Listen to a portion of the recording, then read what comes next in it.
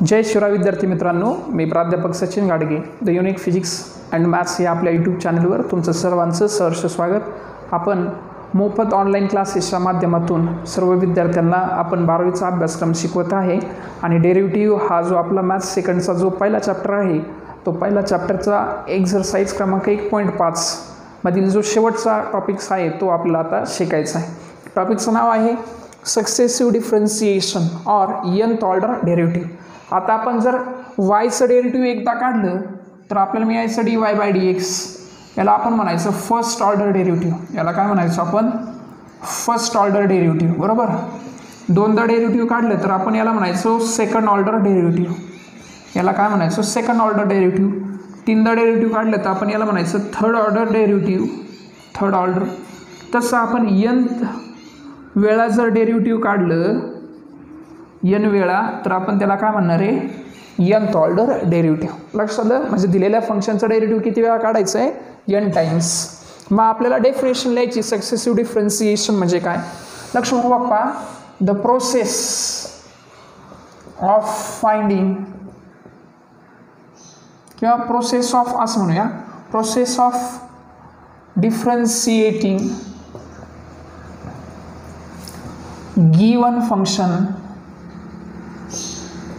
given function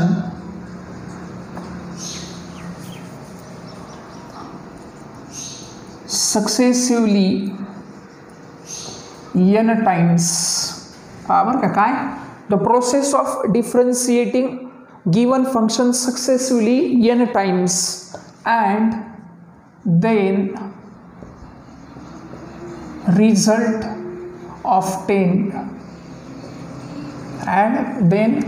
result obtained is called as किंवा then resultant differentiation सुद्धा म्हणू शकता. then resultant differentiation असे म्हणू शकता किंवा then result obtained is called as successive differentiation. आता डेफिनेशन कोणी विचारत नाही त्याच्यामुळे काही टेन्शन घेऊ नका. म्हणजे काय, दिलेल्या फंक्शनचं काय करायचं आहे तुम्हाला? n टाइम्स डेरिव्हेटिव्ह घ्यायचं आहे आणि ह्या n टाइम्स डेरिव्हेटिव्ह घेण्याची जी प्रोसेस आहे बरोबर, त्या प्रोसेसच्या साहाय्याने जे आपण डेरिव्हेटिव्ह फाइंड आउट करू त्याला काय म्हणणार आहे? Successive differentiation. लक्षात आलं? हा टॉपिकची डेफिनेशन कंप्लीट झाली. आता आपण पाहणार आहोत की आपल्या nth order derivative find out करायचं आहे. तर ते nth order derivative find out नक्की कसं करायचं आहे, त्याच्या काही ज्या स्टेप्स आहेत किंवा त्याची काही जी प्रोसिजर आहे ती प्रोसिजर आपल्याला या ठिकाणी पाहूया.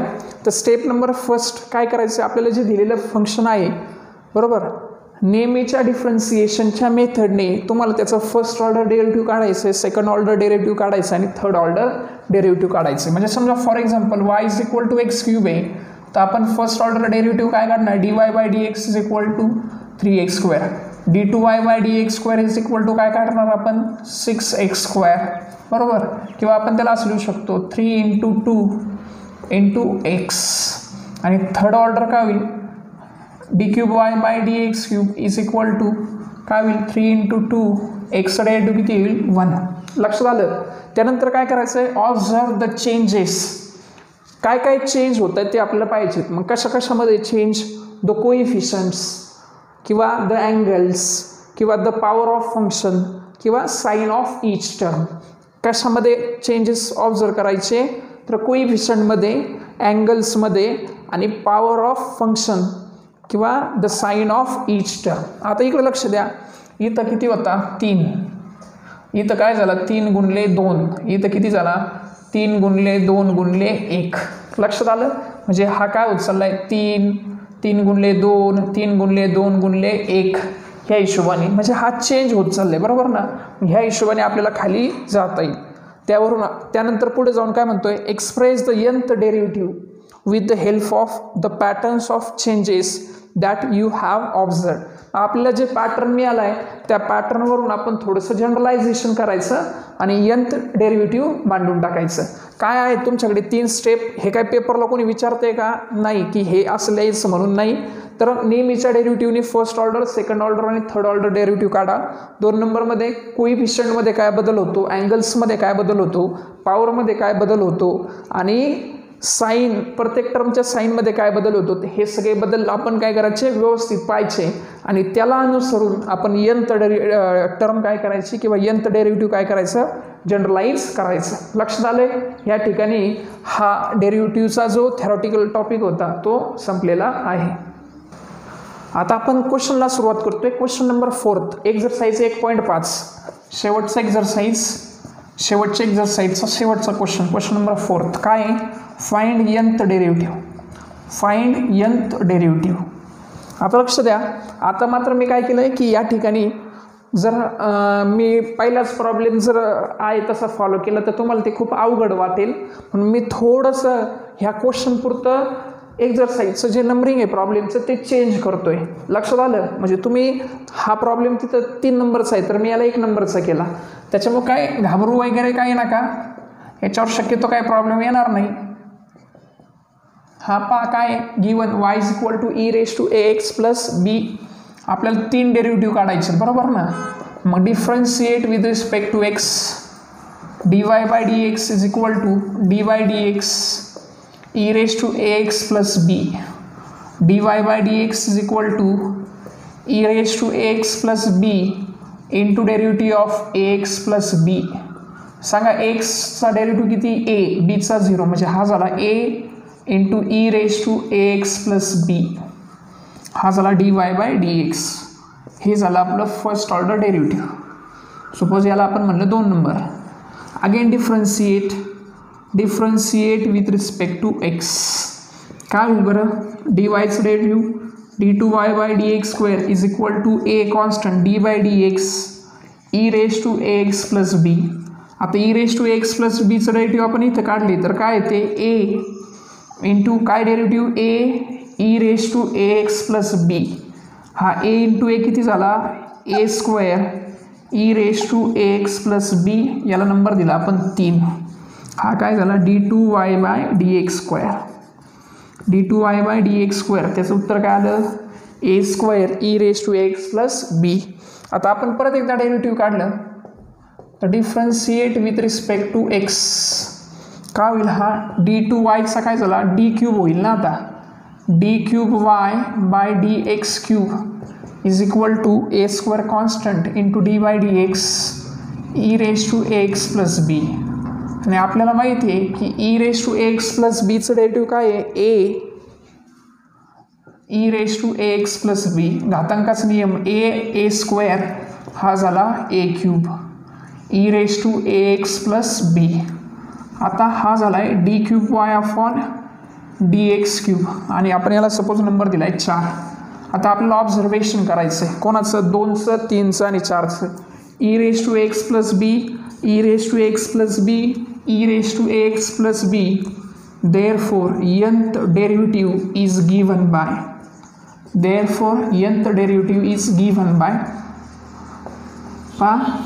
d/ny/dx/n = हा मी काय सांगत होतो ते e⁻ax+b प्रत्येक टर्ममध्ये आहे जे रिपीट होते तसं लिहून टाकलं e⁻ax+b. ज्यावेळेस तुमचं फर्स्ट ऑर्डरचं डेरिव्हेटिव्ह होतं त्यावेळेस a चा पॉवर होता 1. ज्यावेळेस तुमचं सेकंड ऑर्डर डेरिव्हेटिव्ह होतं त्यावेळेस a चा पॉवर होता 2. ज्यावेळेस थर्ड ऑर्डर डेरिव्हेटिव्ह होतं त्यावेळेस a चा पॉवर 3. मग आता n ऑर्डर डेरिव्हेटिव्ह असेल तर a चा पॉवर किती n. लक्षात आलं. आपला या ठिकाणी पहिला प्रॉब्लेम कंप्लीट झालेला आहे. आता आपण 2 नंबरचा प्रॉब्लेम घेणार आहे 1/x. आपण घेतला y = x याला म्हणलं equation number 1. Late differentiate with respect to x y चा डेरिव्हेटिव्ह dy/dx 1/x चा डेरिव्हेटिव्ह किती -1/x². पहा बरं का मी याला असं लिहितोय -1 × 1/x². कोणाचं काही ऑब्जेक्शन नाही बरोबर. आता मी म्हणतोय again differentiate with respect to x d2y/dx² = हा -1 × 1/x² चा डेरिव्हेटिव्ह किती -2/x³. लक्ष द्या 1/x² बरोबर. हा वरती येताना काय होईल एक्स रेज टू -2. मग एक्स रेज टू यांचा रूलनुसार -2 एक्स रेज टू -2 -1 -2 एक्सचा -3 -2 अपॉन एक्सचा 3. लक्षात आलं. किंवा सगळ्यात सोपं त्याच्यापेक्षा काय असतं की 1 अपॉन एक्स रेज टू यांचं डेरिव्हेटिव्ह किती असतं -n upon x raise to n+1. म्हणजे काय 2 वरती आला विथ मायनस साईन आणि 2 + 1 3. लक्षात आलं. सोपं आहे. आता याला मी कसं लिहितोय ते पहा. -1 इथं जो आहे तो -1 बरोबर. हा 2 आहे त्याच्यात एक -1 आहे into -1 into 1 into 2 upon x³ काय केले ते सांगतो मी तुम्हाला. हा जो -1 आहे ना तो -1 इंटू 1 लिहिला आणि जो -2 आहे ना तो लिहिला -1 इंटू 2. लक्षात आलं. म्हणजे काय झालं -1 इंटू -1 हा -1 इंटू -1 आणि हा 1 इंटू 2. लक्षात आलं. ही झाली माझी तिसरी स्टेप. अगेन मी म्हणतोय differentiate with respect to x. Derivative घेतोय विथ रिस्पेक्ट टू एक्स. काय होईल d³ इज इक्वल टू काय होईल -1 इंटू -1 बरोबर इंटू 1 इंटू 2 आणि आता हा काय येणार आहे -3 अपॉन एक्स रेज टू 4. लक्षात येते का. तर 1 अपॉन एक्स रेज टू यांचं डेरिव्हेटिव्ह किती -n upon x raise to n+1 म्हणजे 3चा अधिक 1 झाला 4 आणि वरती -3. आता याला कसं लिहिता येईल -1 गुणले -1 गुणले -1. हा हे 2 आणि याच्यातून 1 बाहेर काढला -3 असं लिहू शकतो ना. -3 बरोबर -1 गुणले 3 तो -1 पुढं आणला आणि मग आता इथं 1 गुणले 2 गुणले 3 भागिले काय झालं एक्स रेज टू 4 बरोबर. therefore nth derivative is given by dny/dx n is equal to. आता लक्ष द्या ज्यावेळेस आपण dy/dx घेतला त्यावेळेस -1 होता आपल्याकडे बरोबर. त्या -1चा पॉवर थोडक्यात किती होता 1. d2y/dx² घेतलं त्यावेळेस -1 इंटू -1 म्हणजे -1चा किती झाला स्क्वेअर बरोबर. 3 घेतल्यावर -1 म्हणजे -1चा किती झाला क्यूब. जर nth टर्म असेल -1चा किती झाला n. इथं होतं 1 इथं होतं 1 गुणले 2 इथं होतं 1 गुणले 2 गुणले 3 हा झाला. म्हणजे 1 असेल तर 1 फॅक्टोरियल सपोज 2 असेल तर 2 फॅक्टोरियल 3 असेल तर 3 फॅक्टोरियल 3 फॅक्टोरियलचं उत्तर किती 3 गुणले 2 गुणले 1. मग n असेल तर इथं काय होईल n factorial upon x raise to. ज्यावेळेस इथं dy/dx म्हणजे इथं फर्स्ट ऑर्डर डेरिव्हेटिव्ह आहे त्यावेळेस इथं किती 2 असेल तर इथं किती 3 असेल तर इथं किती 4. जर इथं n असेल तर इथं किती येईल n+1. लक्षात आलं. 2 नंबरचा जो प्रॉब्लेम आहे तो या ठिकाणी काय झालेला आहे कंप्लीट. मी चेक करतोय फक्त ॲन्सर बरोबर आहे. आता आपण तिसरा प्रॉब्लेम मांडूया. 3rd नंबरचा जो प्रॉब्लेम आहे तो आहे a raise to px+q. a raise to काय आहे px+q. हां late y is equal to a raise to px+q. याला मला इक्वेशन नंबर 1 पहिला derivative differentiate with respect to x dy/dx is equal to a raise to px+qचा derivative म्हणजे a raise to x चा derivative काय तर direct लिहायचं आहे आता मला म्हणून मी लिहितो a raise to x into log of a म्हणजे हा झाला a raise to px+q into log of a into derivative of px+q.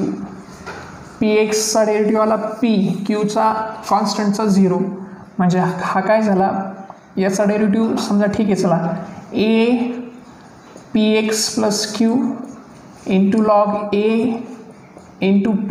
आता तो p पण पुढे घेतला आणि लॉग a पण पुढे घेतला आणि इंटू काय a रेज टू px+q. याला मला इक्वेशन नंबर 2 dy/dx हा झाला आपला dy/dx. आता आपल्याला परत एकदा डेरिव्हेटिव्ह घ्यायचं म्हणून आपण म्हणतो differentiate with respect to x. हां dyचं डेरिव्हेटिव्ह काय d2y/dx² p log a into derivative of कोणाचं घ्यायचं a रेज टू px+qचं. इथे पहा a रेज टू px+qचं डेरिव्हेटिव्ह इथे काय आहे ते हा ओरिजिनल पी लॉग ए आणि ते डेरिव्हेटिव्ह काय आहे P log A into A raise to P x plus Q.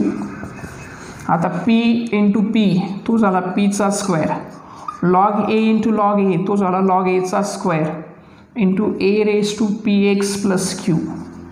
याला म्हणलं इक्वेशन नंबर 3. हा झाला आपला d2y/dxचा स्क्वेअर. लक्षात येते. आता आपल्याला परत एकदा डेरिव्हेटिव्ह काढून घ्यायचं आहे. पुढचं डेरिव्हेटिव्ह पाहूया काय येते. पुढचं डेरिव्हेटिव्ह ते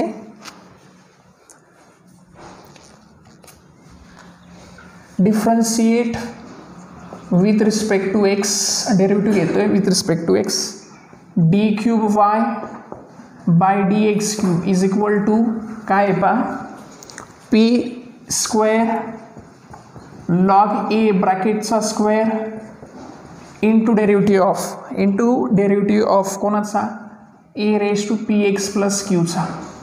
हा झाला पी स्क्वेअर लॉग एचा ब्रॅकेट स्क्वेअर आणि ए raise to P x plus क्यूचा derivative काय आहे इथं आहे तो काय P log A into A raise to P x plus Q. P square into P हा झाला पी क्यूब लॉग ए स्क्वेअर इंटू लॉग ए तो झाला लॉग एचा cube into A raise to P x plus Q. याला number दिला 4 बरोबर. T cube y by D x cube. therefore nth derivative is given by. लक्ष द्या. आता nth डेरिव्हेटिव्ह काय येईल ते पाहून घेऊ. dy अपॉन dx चा n. पहा ऑब्झर्वेशन पहा 2 3 आणि 4 ए raise to P x plus Q A raise to P x plus Q आणि ए raise to P x plus Q आहे तशीच म्हणून ए raise to P x plus Q बरोबर.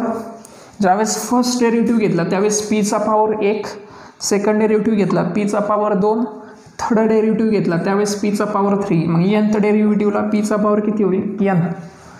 फर्स्ट डेरिव्हेटिव्ह घेतला त्यावेळेस लॉग एचा पॉवर 1, सेकंड डेरिव्हेटिव्ह घेतला त्यावेळेस लॉग एचा पॉवर 2, थर्ड घेतला लॉग एचा 3.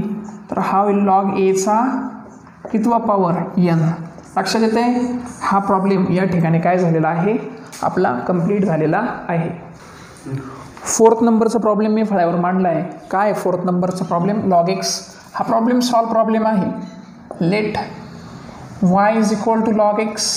काही गोष्टी समजाव्या म्हणून मी अशा पद्धतीने लिहितोय. Differentiate with respect to x. हा होईल dy bye D x is equal to D bye D x log of x. लॉगचं derivative सगळ्यांना माहिती आहे पाठ झालेला आहे. आता काय 1/x चौकट मारली बरोबर. याला 2 म्हणतोय मी इथं थोडा स्पेस ठेवतोय मला काहीतरी करावं लागणार आहे पुढे जाऊन. Differentiating with respect to x. Derivative घेतलं with respect to x. dy bye D x d2y/dx square is equal to D bye D x 1/x. 1/x derivative किती -1/x स्क्वेअर. मी याला असं लिहितोय -1चा 1 1/x स्क्वेअर बरोबर लिहिता येईल. परत मी म्हणतोय differentiate with respect to x. तत्पूर्वी मला याला इक्वेशनला नाव द्यावं लागेल 3.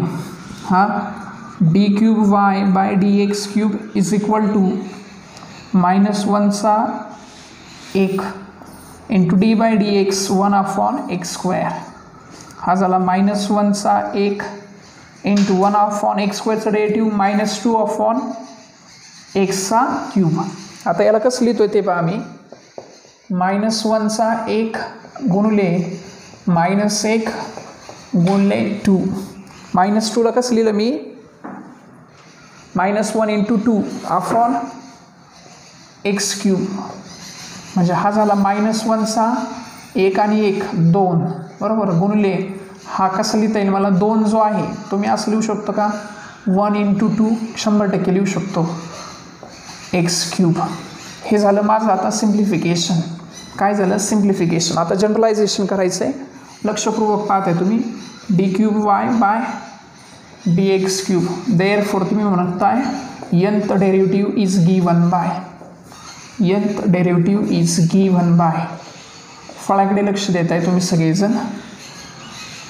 D raise to n y upon D x चा n is equal to first derivative आहे त्यावेळेस एक्सचा पॉवर किती आहे 1, सेकंड डेरिव्हेटिव्ह आहे त्यावेळेस एक्सचा पॉवर किती आहे 2, थर्डला किती आहे एक्सचा पॉवर 3, याचा अर्थ nth डेरिव्हेटिव्हला एक्सचा पॉवर किती येईल n.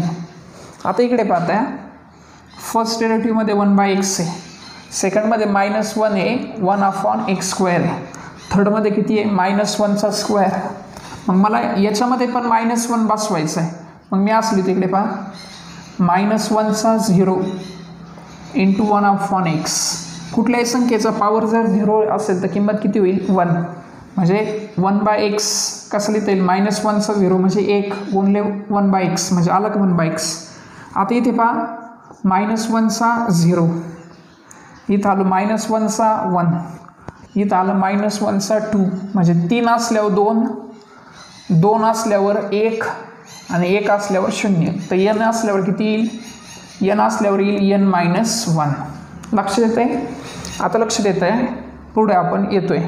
समजा इथे आपण इथून सुरुवात करू. समजा इथे काही गरज नाही 1 आहे समजा, तर इथं 1 आहे, सेकंड डेरिव्हेटिव्हला किती आहे 1, थर्ड डेरिव्हेटिव्हला किती आहे 1 × 2 बरोबर. म्हणजे इथं किती येणार आहे तुमचं 1 × 2 × 3 ... इंटू 1 कमी येणार आहे n-1. काय येणार आहे पहिल्यात काय होतं तुमचं इथं समजा 1 गुणले 2, 3 असताना काय आले 1 गुणले 2. म्हणजे जर 4 असेल तर 4 असताना काय येईल ते 6 d4y/dx 4, तर तो असेल 1 × 2 × 3 बरोबर. म्हणजे 4 असताना किती येईल 3 फॅक्टोरियल, 5 असताना किती येईल 4 फॅक्टोरियल, म्हणजे n असताना किती फॅक्टोरियल मग n-1चा फॅक्टोरियल.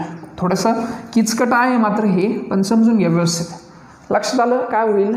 हा log x 1/x तो कसा लिहिला -1चा 0 1/x differentiate with respect to -1चा 1 1/x², परत डेरिव्हेटिव्ह -1चा स्क्वेअर × 1 × 2/x³ आणि finally -1चा n-1 × n-1 factorial upon एक्सचा n. हा चौथा प्रॉब्लेम या ठिकाणी आपला कंप्लीट झालेला आहे. 5 नंबरचा प्रॉब्लेम घेतले आपण sin x. हा पण सॉल्व प्रॉब्लेम आहे. लेट समजून घ्या y = sin x. याला म्हणलं 1 number. Differentiate with respect to x, derivative काढतो with respect to x. dy/dx = d/dx sin x. sin x चा डेरिव्हेटिव्ह किती आहे cos x. sin x चा डेरिव्हेटिव्ह किती आहे cos x. पण आपल्याला हा cos x नको आहे, आपल्याला cos x नको आहे, आपल्याला काय पाहिजे sin पाहिजे. आता लक्ष द्या sin इथं लिहितो वाटलंच तर sin 90 + θ याचं उत्तर किती येतं cos θ बरोबर. म्हणजे cos θ ची किंमत तुम्ही काय लिहू शकता sin 90 + काय θ. मग cos x ची किंमत आपण काय लिहू शकतो dy/dx sin of π/2 + θ म्हणजे किती आहे x. हा झाला आपला 2 number. Differentiate with respect to x. आता आपण डेरिव्हेटिव्ह घेऊ with respect to x. d2y/dx². मी आता साइनचं डेरिव्हेटिव्ह डायरेक्ट लिहितो काय येईल cos π/2 + x into derivative of π/2 + x. आता लक्ष द्या cos साइनचं डेरिव्हेटिव्ह काय आले cos बरोबर. आता cos of π/2 + x into π/2चं derivative 0, π/2चं derivative किती 0 आणि xचं डेरिव्हेटिव्ह किती 1, त्याच्यामुळे काही प्रश्न नाही. आता परत एकदा cos θ ची किंमत काय लिहायची sin 90 + θ. हा संपूर्ण थीटा आहे म्हणजे याचं उत्तर किती येईल sin π/2 हा इथला π/2 आणि आता थीटाचा π/2 + x छेद सामान्य अंशाची बेरीज 1 + 1 2π म्हणजे d2y/dx² किती झाला d2y/dx² = sin of 2π/2 + x बरोबर. नंबरिंग जर द्यायचं झालं तर हा 2 आणि हा 3 हा झाला आपला d2y. परत आपण म्हणतो differentiate with respect to x. Derivative काढायचं विथ रिस्पेक्ट टू x.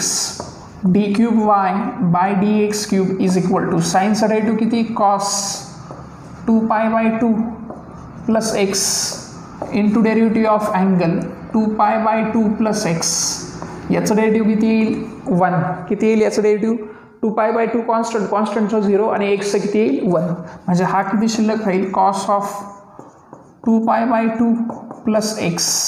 आणि परत एकदा कॉस थिटाचं उत्तर काय लिहू शकतो आपण साईन π/2 प्लस थिटा. हा थिटा म्हणजे कोण आहे, हा एवढा थिटा आहे किती 2π/2 प्लस एक्स. लक्षात आलं काय वापरलं इथे, काय वापरलं कॉस थिटाचं उत्तर काय वापरलं साईन π/2 प्लस थिटा. हा झाला साईन ऑफ छेद सामान्य अंशाची बेरीज 3π/2 प्लस एक्स. हा झाला d3y/dx3. हा झाला आपला 4 number. therefore nth derivative is given by d⁻⁴ upon dx बरोबर साइन ऑफ, लक्षपूर्वक पाहत आहे, first order derivative π/2 plus x, second order derivative 2π/2 plus x, third order 3π/2 plus x. म्हणजे जर 3 असेल तर 3π, 2 असेल तर 2π, मग n असेल तर किती होईल nπ/2 प्लस काय होईल x. This is required nth order derivative. हा झाला आपला 5 नंबरचा प्रॉब्लेम या ठिकाणी कंप्लीट. आता आपण करतोय 6 नंबरचा प्रॉब्लेम. 6 नंबरचा प्रॉब्लेम आहे कॉस एक्स. काय आहे कॉस एक्स. सुरुवात केली आन्सरला. Late y is equal to किती cos x. Differentiate with respect to x. Derivative घेऊया cos x. dy/dx is equal to d/dx cos x. Cos एक्सचा डेरिव्हेटिव्ह किती येईल मायनस साइन एक्स. dy/dx उत्तर किती आलं मायनस साइन एक्स. पण ह्या मायनस साईनला आपल्याला कॉसमध्ये कन्वर्ट करायचं आहे. मग लक्षपूर्वक पाहत आहे कॉस 90 प्लस थिटा. 90ला कॉसचा साईन होतो बरोबर, म्हणून हा झाला साइन थिटा. पण 90 प्लस थिटा हा आहे तुमचा 90 बरोबर. 90 प्लस समथिंग म्हणजे तुम्ही चाललेत सेकंड क्वाड्रंटमध्ये. सेकंड क्वाड्रंटमध्ये कॉस कसा असतो मायनस. लक्षात आलं. म्हणजे कॉस 90 प्लस थिटाचं उत्तर किती मायनस साइन थिटा. म्हणजेच मायनस साइन थिटाचं उत्तर तुम्ही काय लिहू शकता कॉस ऑफ π/2 प्लस थिटा. म्हणजेच मायनस साइन एक्सचं उत्तर तुम्ही काय लिहू शकता कॉस ऑफ π/2 प्लस एक्स लिहू शकता. लक्षात आलं. म्हणजे हा काय होईल dy/dx is equal to cos of π/2 plus x. आणि याला म्हणलं 1 नंबर. चौकट मारली लगेच डेरिव्हेटिव्ह म्हणतो आपण differentiate with respect to x. हां dyचं derivative d2y/dx². कॉसचं derivative minus sign of π/2 plus x into derivative of angle म्हणजेच π/2 प्लस एक्सचं डेरिव्हेटिव्ह. π/2 कॉन्स्टंट आहे, कॉन्स्टंटचं डेरिव्हेटिव्ह 0, एक्सचं डेरिव्हेटिव्ह 1 बरोबर. म्हणजे इंटू 1 झाला. म्हणजे हा झाला minus sign of π/2 plus x. परत त्याच फॉर्म्युल्याने मायनस साइन थिटाचं उत्तर काय लिहिणार कॉस ऑफ π/2 प्लस आणि थिटा काय आपला π/2 प्लस एक्स. छेद सामान्य अंशाची बेरीज केली तर काय आला d2y/dx² is equal to cos of 2π/2 plus x. आणि याला आपण मारली चौकट. याला म्हणलं इक्वेशन नंबर 2. परत एकदा आपण म्हणलं differentiate with respect to x. Derivative घेतलं d²चं झालं d3y/dx3. कॉसचं झालं minus sign of 2π/2 plus x into derivative. कोणाचा डेरिव्हेटिव्ह घ्यायचा अँगलचा. कोण आहे अँगल 2π/2 प्लस एक्स. हा झाला minus sign of 2π/2 plus x into 2π/2 constant. कॉन्स्टंटचं derivative 0, एक्सचं derivative 1 म्हणजे इंटू काय येईल 1. नाही लिहिलं तरी काही अडचण नाही. आता हा मायनस साइन थिटा कसं लिहिणार कॉस 90 प्लस थिटा. म्हणजे कसं लिहिला जाईल बरं हा. मग हा होईल कॉस ऑफ 90 प्लस हा संपूर्ण काय होईल तुमचा थिटा प्लस 2π/2 प्लस एक्स. ह्या दोघांमध्ये छेद सामान्य अंशाची बेरीज तो होईल कॉस ऑफ 1 अधिक 2 म्हणजे कॉस ऑफ 3π/2 प्लस एक्स. काय झाला हा d3y/dx³. लक्षात आलं. therefore nth derivative is given by. nth derivative is given by. कसा मिळेल nth डेरिव्हेटिव्ह सांगा बरं. D raise to N Y upon D एक्सचा N is equal to cos of, हां जर फर्स्ट ऑर्डर डेरिव्हेटिव्ह असेल तर 1 pi by 2, 2 pi by 2, 3 pi by 2, म्हणजे हा किती होईल एन पाय बाय 2 अधिक एक्स. अगदी सोपं आहे. मागाचं आणि हे सेम टू सेम प्रॉब्लेम होता. फक्त तुम्हाला एक गोष्ट आहे की मायनस साईन थिटाला कसं लिहायचं, कॉस 90 प्लस थिटा. 6 नंबरचा प्रॉब्लेम या ठिकाणी मी कंप्लीट करून तुम्हाला दिलेला आहे. 7 नंबरच्या प्रॉब्लेमला आता आपण सुरुवात करतोय. 7 नंबरचा प्रॉब्लेम आहे लॉग ऑफ ax प्लस बी. काय लॉग ऑफ ax प्लस बी. हां सुरुवात करू. Late y is equal to log of ax plus B differentiate with respect to x. Derivative घेतलं. dy bye dx is equal to D bye D x log of ax plus बी. हां x plus बी झाकून ठेवलं तर लॉगचं derivative किती 1 upon x, म्हणजे किती आलं हे 1 upon ax plus B into derivative of attach term म्हणजे एक्स प्लस बी, म्हणजे हे किती झालं एक्स प्लस बीचं डेरिव्हेटिव्ह किती ए अपॉन ax प्लस बी. लक्ष देते. आता हा झाला D y by D x. मला माहिती आहे याला काहीतरी मॉडिफाय करावं लागणार आहे, नंतर करू. चला differentiate with respect to x. D वायचं derivative D to y by D x square, A constant, D bye D x 1 upon ax plus बी. आता लक्ष द्या 1 अपॉन एफ ऑफ एक्सचं जर डेरिव्हेटिव्ह घेतलं तर ते असं येतं -1 अपॉन एफ ऑफ एक्सचा square into F dash of x. त्या हिशोबाने याचं उत्तर काय येईल ए -1 upon ax plus B ब्रॅकेटचा square into derivative of ax plus बी. आता काय होईल ते पहा.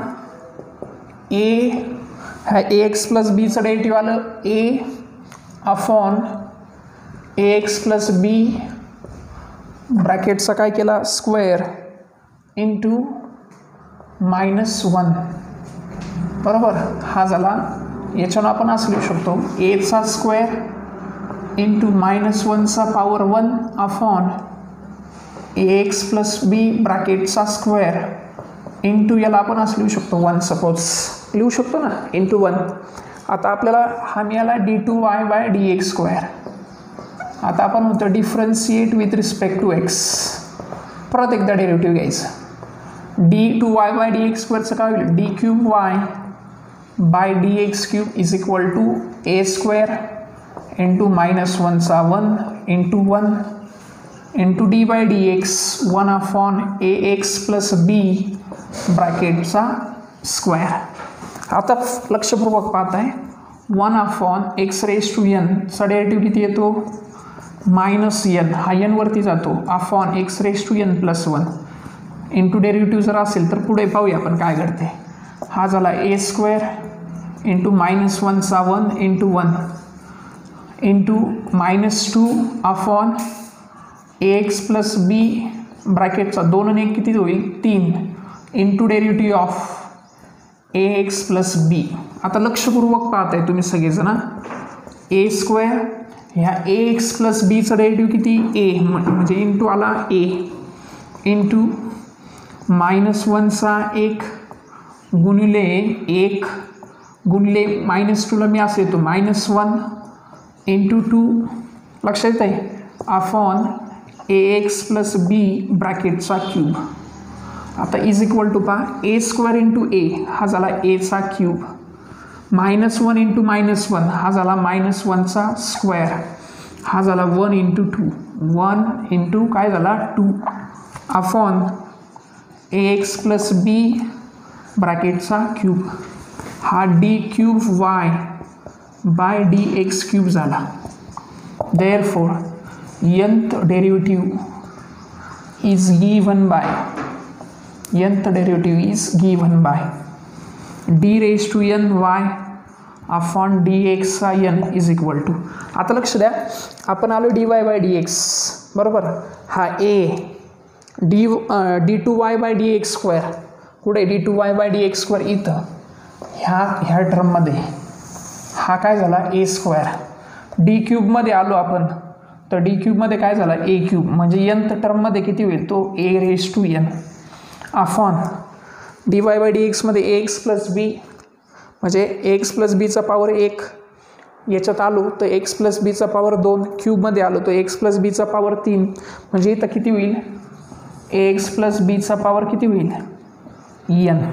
आता आलो आहे minus D y by D एक्समध्ये मायनसची term नाही आहे.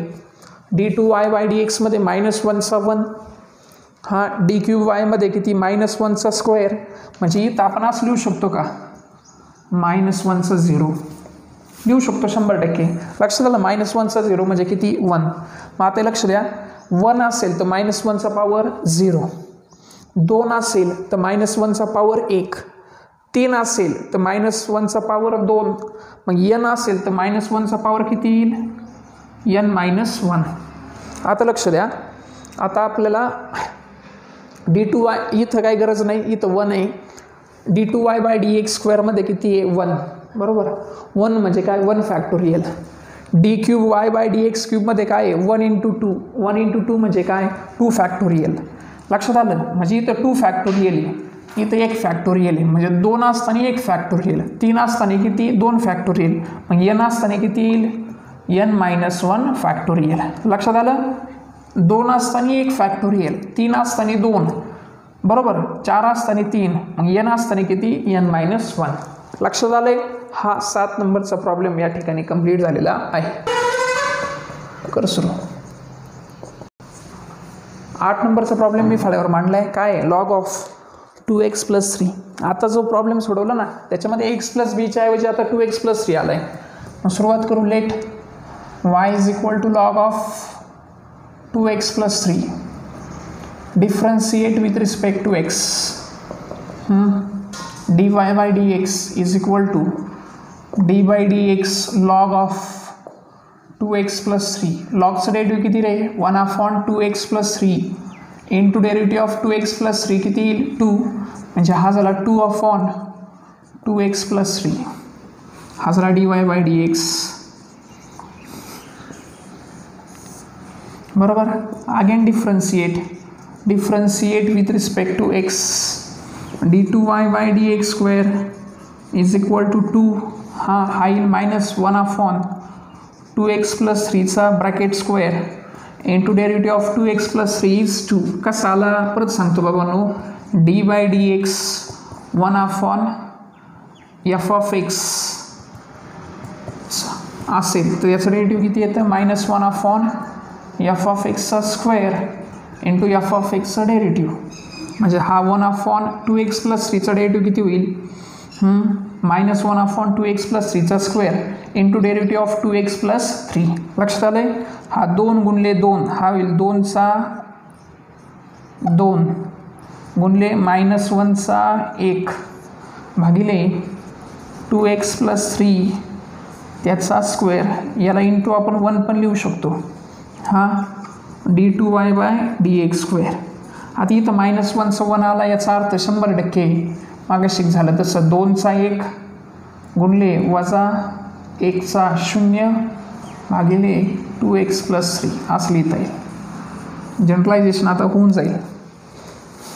पुढे काय येईल differentiate with respect to x d2y बायचा डेरिव्हेटिव्ह काय d3y by dx³ = का होईल 2चा स्क्वेअर आहे तसाच -1चा 1 आहे तसाच इंटू 1 आहे तसाच इंटू काय येईल हा स्क्वेअर आहे तर 1/x⁴n चा डेरिव्हेटिव्ह किती येतो -n म्हणजे तो किती झाला -2/2x + 3चा 1 ॲड होईल त्याच्यात म्हणजे 2 + 1 तो होईल 3.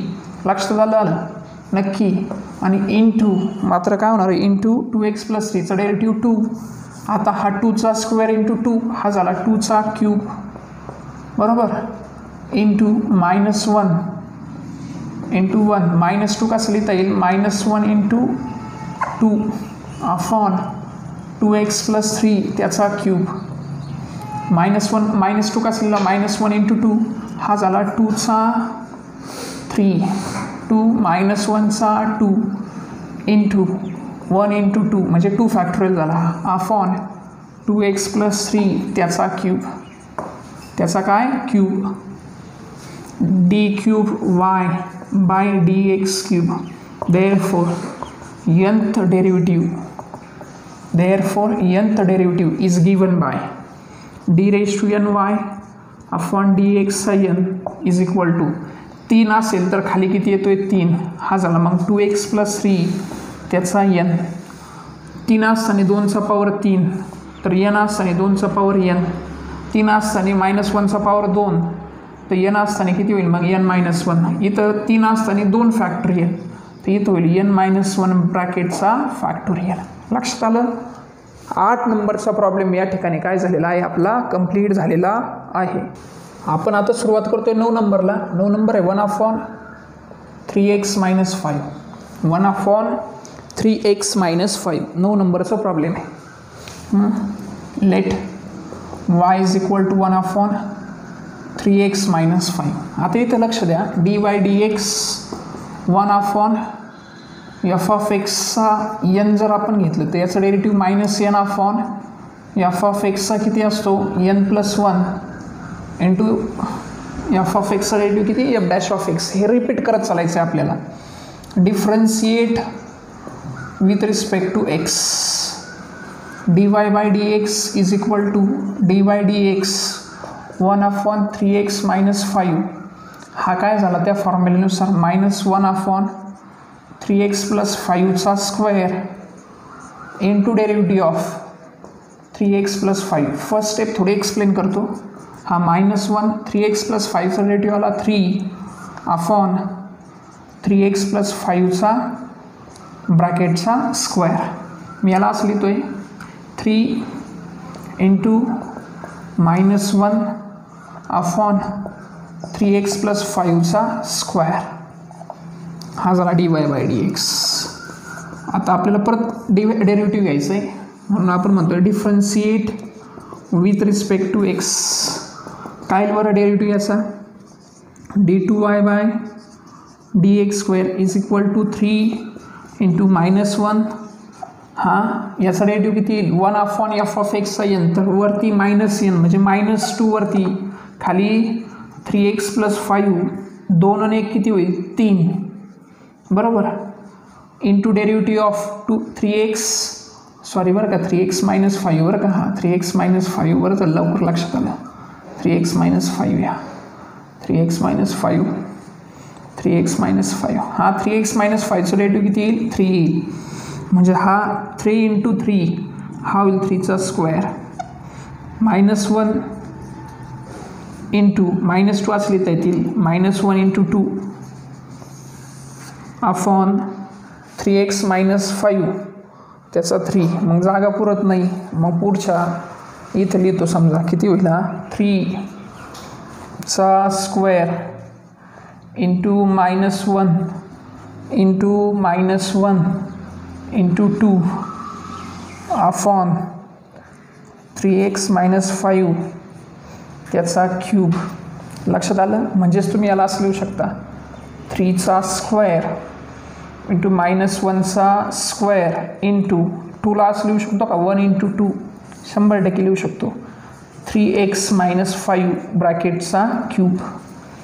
हा झाला सेकंड टर्म. आता परत एकदा differentiate with respect to x. हा d2चा काय होईल D cube y bye dx cube D cube y upon dx cube. हा पहिला टर्म 3चा स्क्वेअर मायनस 1चा 2 गुणिले 1 गुणिले 2. आता 3x मायनस 5 3 आहे खाली तो होईल मायनस n म्हणजे तो होईल वरती मायनस 3 अपॉन 3x मायनस 5 3 आणि 1 4 आणि 3xचा डेरिव्हेटिव्ह किती येईल 3.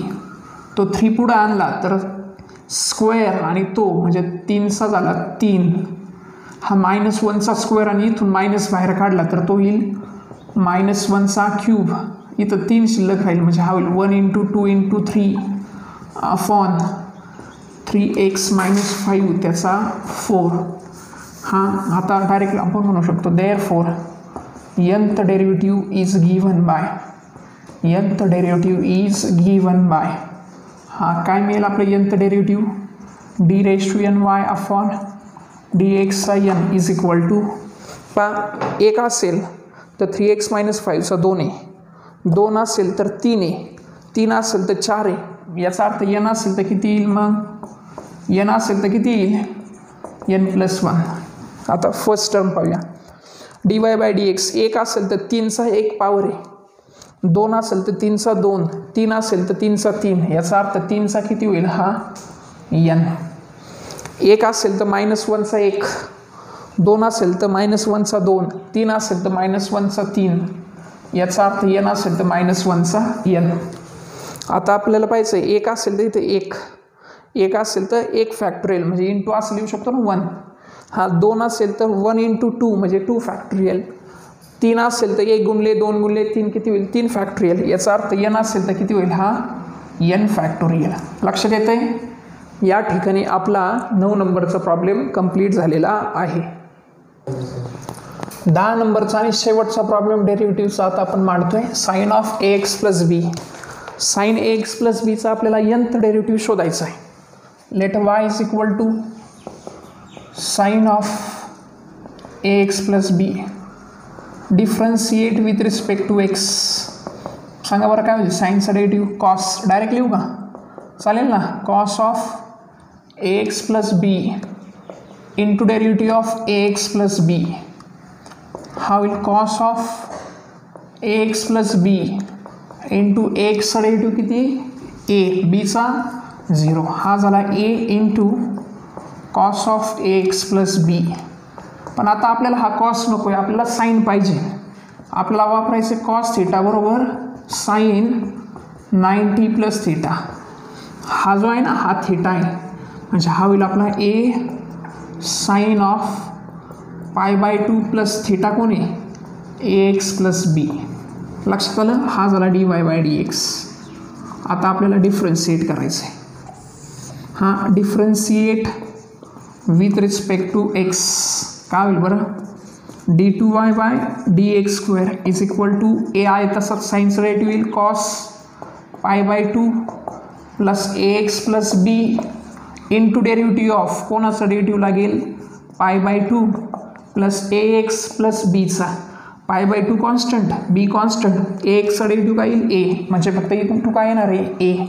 आता लक्ष द्या, तो a आणि हा a, हा काय होईल a², बरोबर, कंसाच्या आतमध्ये काय कॉस π/2 + ax + b.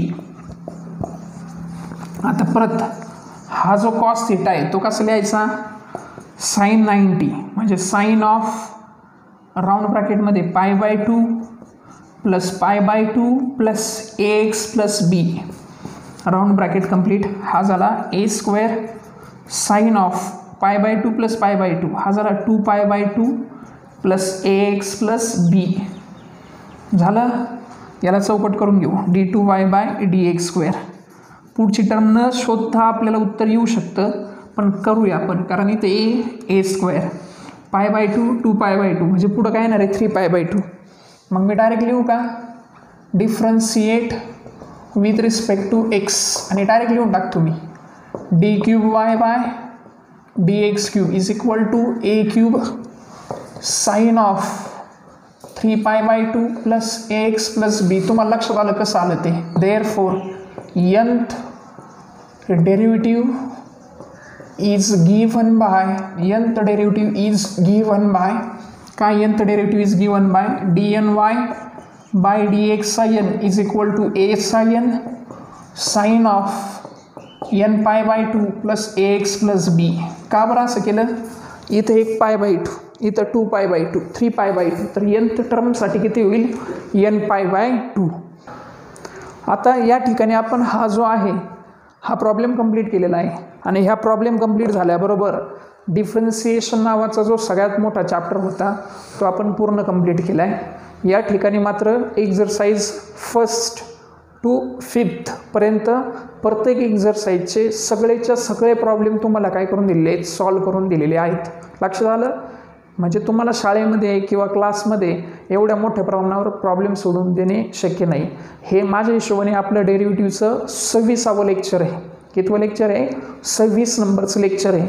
मग जवळपास गेले 26 तास, बरोबर ना, म्हणजे मागील 26 तास मी तुम्हाला काय शिकवले? डिफरन्सिएशन.